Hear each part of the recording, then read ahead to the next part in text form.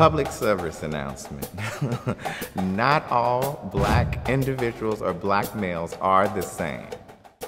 I feel like they're already judging me before I even open my mouth. I know that they're already thinking something negative. Sometimes I am afraid as a black male, depending on the way that I dress or where I am. If I'm wearing baggier clothes or a tall tee, I definitely see the potential for me to be racially profiled.